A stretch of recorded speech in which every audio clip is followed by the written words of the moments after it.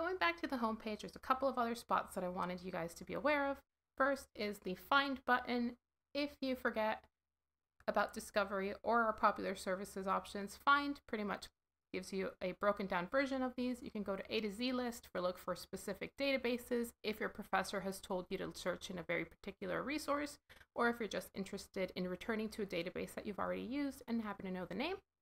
You can also click through to books, ebooks, audios, etc. And that will also take you back to that Find option so you can search our catalog through Discovery.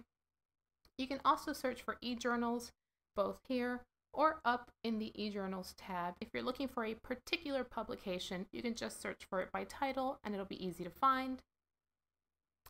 Or you can get information on copyright, you can access our LibGuides, or you can find a subject librarian to help you out. And that is very important. If you ever feel like you really don't know where to go with this, go through to Find Subject Librarian and you'll find that we have librarians dedicated to just about every subject, and we can guide you through the process. We're more than happy to work with you, and you can email or call us and we're happy to help you out.